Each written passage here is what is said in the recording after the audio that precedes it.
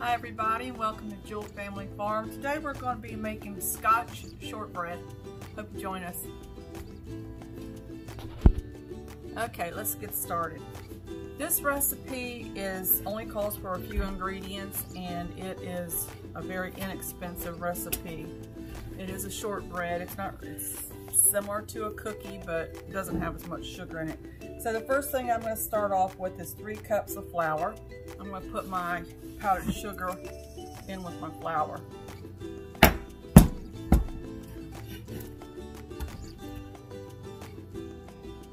It doesn't call for any baking powder or baking soda.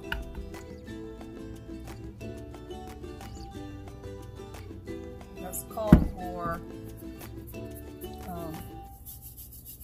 a little bit of salt.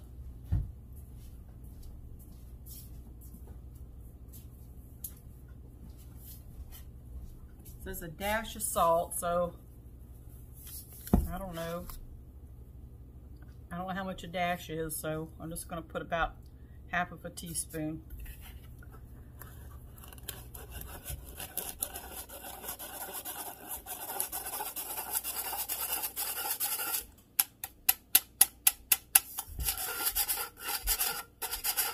Okay, so I'm going to stick that.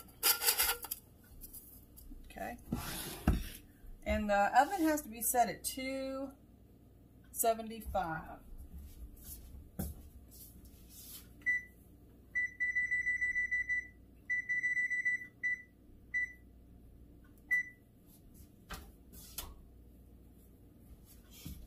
All right.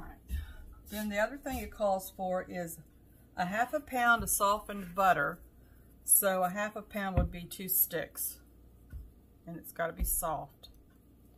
It says to work it with your hands, and I've washed my hands and I've washed the countertop really well, and so I'm just going to start mashing all this butter in, trying to get it incorporated into all of the flour that I can. You don't really want your butter melted all the way, but you do want it fairly soft, you know, as you can get it without melting it.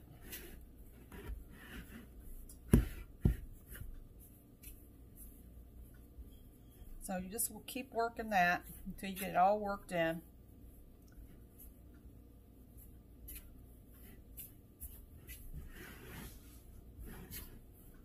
You want to try to get every piece of flour have some butter on it. So when you roll it out, you know, it'll all be incorporated.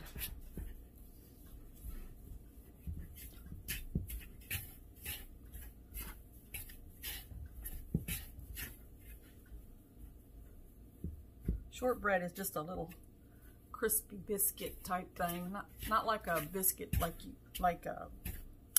like a biscuit cookie biscuit, I guess is what I'm trying to say. It's just a little crispy. You know those tins that you can buy at the store, those blue ones? It's got the cookies in them. They're blue tins, and they got those nice crispy cookies in it. It's like that. It's like those kind of cookies.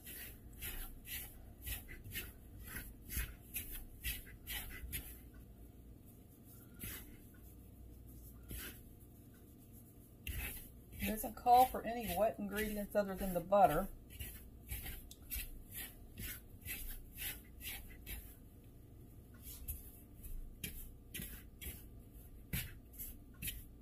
Alright, that's all it calls for. So I've never made these before. We're going to see how it works. I don't know, it looks to me like it needs a little bit more butter. It's not holding together very good. I don't think these are going to roll out too well.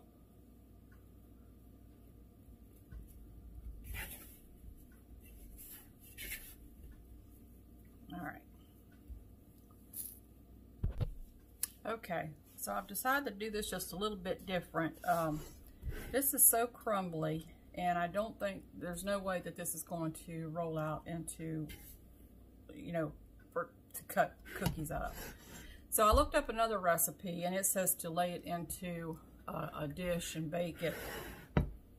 and then cut it out. But I don't think I'm going to do that. I think what I'm going to do is I'm going to lay it in the dish, pat it down, let it bake, and then I'm just going to cut it into squares. But I'm going to take a little bit of butter and grease the pan.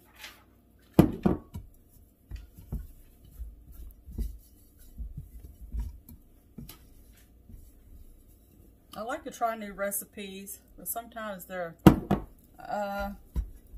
maybe missed something, or didn't explain it quite right, or maybe I didn't follow the directions quite right. You know, it's just a hit and a miss sometimes with these old-time recipes.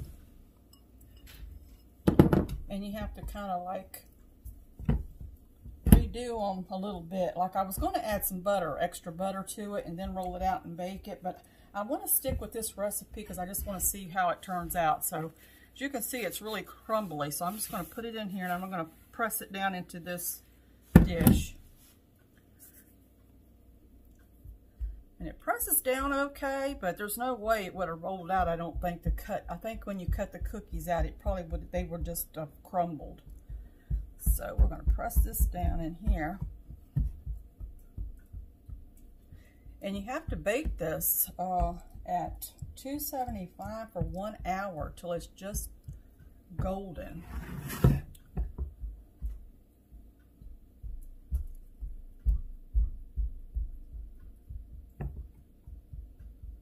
want all the cookies to be fairly the same thickness.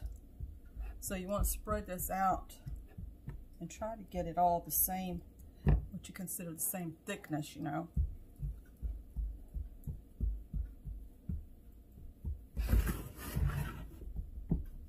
I have had shortbread before and I really like it, so I really wanted to try this recipe. So just hit it, mash it down in there as best that you can.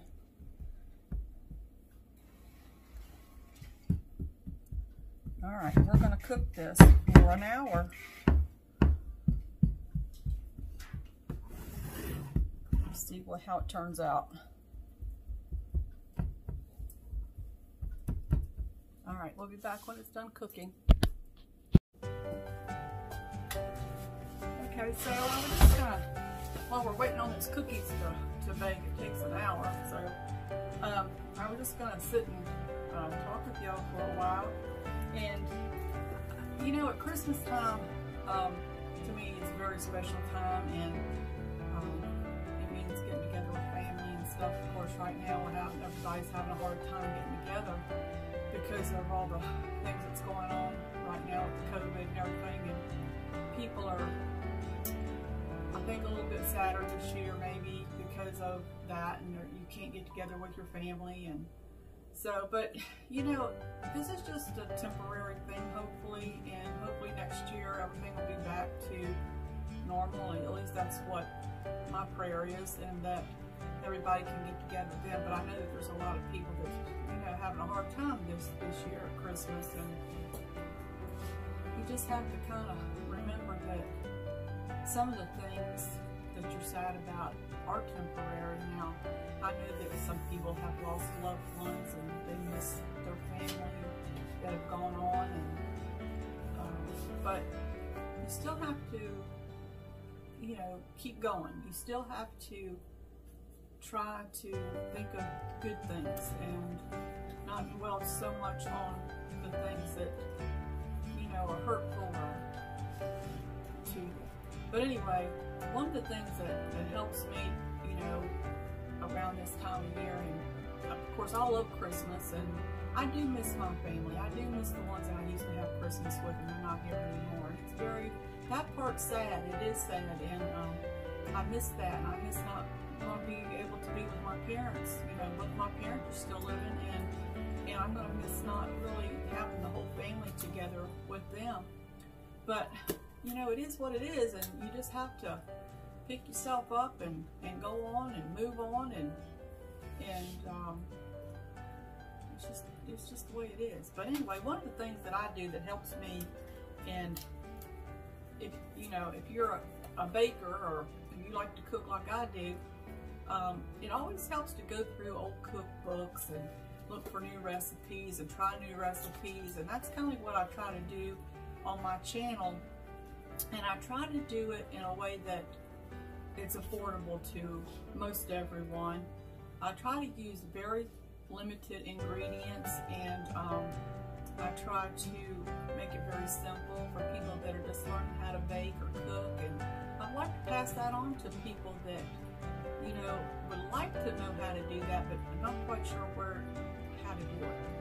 So what I try to do on this channel is just keep it simple and keep it affordable, and you know, hopefully pass on, you know, some recipes to other people, recipes that you like. But anyway, I like old cookbooks, and I like to pick up especially church cookbooks. I think those have the best recipes in them, and the recipes that people have used over and over and over, so they're pretty much accurate. Now, some of these other cookbooks, now of course the ones you buy out of a bookstore or something like that that have been published, you know, they're pretty accurate too. Of course they are, but some of the other cookbooks, like the old-timey cookbooks that have been passed along, you know, from way back, a lot of their recipes are not quite accurate.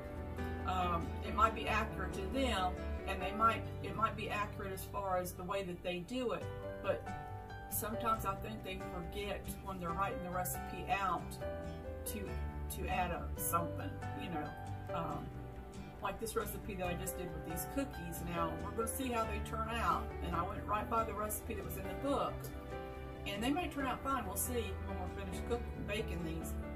But a lot of times the old recipes, they forget to put something in, so you have to improvise a little bit. And I was going to add a little bit more butter to this recipe, this shortbread recipe, but I thought, no, I'm just going to do it, just mash it down into the pan, you know, and cook it like that. So we'll see how it turns out, but in my mind, I'm thinking, okay, it needed a little bit more butter, because it only had 1 cup of butter in it for 3 cups of flour, and that didn't seem quite right to me. But anyway, we'll see how it turns out. But that's what I'm saying, you know, sometimes you can do a recipe and you might need to tweak it a little bit, and in hindsight, I probably should have added that extra little bit of butter, but I was just doing an experiment today. So that's what you have to do. You take these recipes and experiment with them, and if you feel like that something needs to be added or taken away, or you want to change them up, you can do that. Now, sometimes it turns out, sometimes it don't, but it's fun to try, and it's fun to try to make up your own recipes. And once you get to baking or cooking for a little while, you'll figure out things that work together and things that don't work together. But it's not really hard to do. And so you just, you know, practice until you get it right. It's just like anything else in this world. A lot of times you don't pick up on something the very first time you try it. It takes you a little bit of time and a little bit of practice before you get good at it. And that's the same thing with cooking and baking. It just takes time. And but it is a fun hobby, or to learn to bake, and if you know, it's a way to feed your family, cheaper than it is to buy things that go into, like say, the microwave, or you know, those things are convenient, but they're not really good for your family to eat, especially small children. And I think in my opinion, I think a lot of these quick meals that you could throw in the microwave or whatever, I feel like that might be contributing to some of the behaviors, maybe, I want to say, for some of the children. I mean, they have a lot of preservatives, a lot of things in it that probably are not meant for the body to consume. And not picking on kids or anything or like that. I don't mean to sound like that. I don't mean to criticize it. I'm not doing that either. I'm just thinking of nutrition that might be a little bit better for kids than these quick microwave things that have all this stuff in it that you don't even know what is. And in my opinion, it's best to just stick with basic food as best that you can. That's just my little talk on food. And Hope that helps somebody. We're still waiting on the cookie. So here it is out of the oven. It says to cut it while it's still hot. I'm going to make it in small little squares.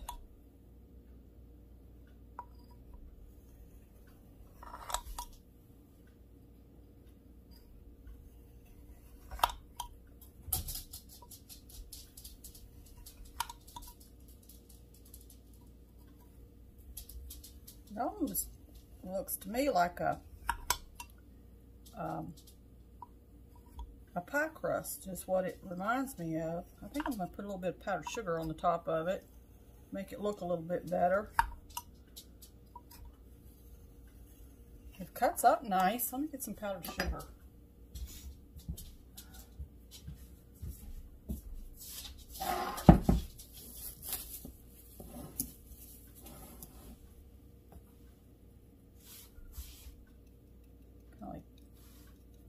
Cover it up a little bit. It's not a very pretty cookie or shortbread. That makes it look a little bit better.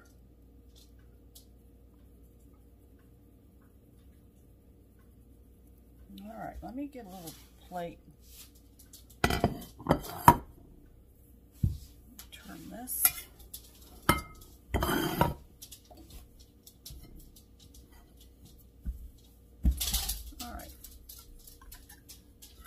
Well, it's thin, which I knew it was going to be thin.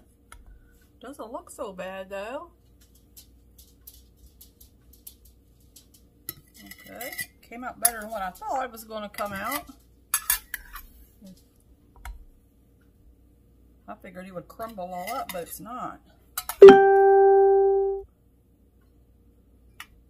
that's a nice little piece there.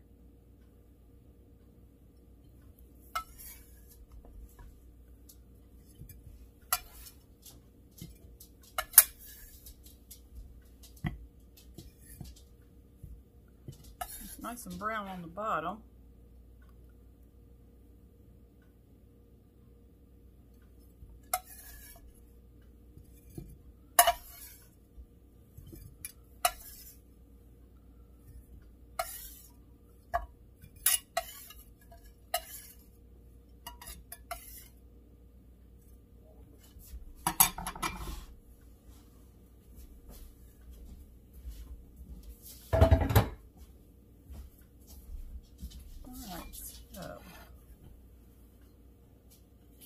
This is what it looks like. That's about how thin it is. It's very hot. I don't know if I can taste it yet. I'm going to let this cool for just a minute before I do a taste test on it. But it turned out better than what I thought it was going to turn out. Okay. Let's see if we can take a little taste of it. See what it tastes like.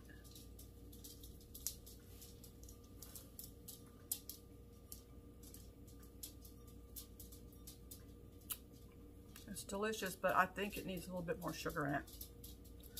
That's the only thing I would tweak on it. Was I think I would combine the powdered sugar and probably add about 3 more tablespoons of regular sugar. So 6 tablespoons of sugar in all, either powdered regular sugar or a mixture. But if you don't like a really sweet cookie, I'm trying to get it up here where you can see it. And it's a crunchy little cookie. It's pretty tasty, actually. That powdered sugar on top tastes really good on it. It's buttery. Tastes like a butter cookie. It's dry. It's not dry. It's very good. I like it.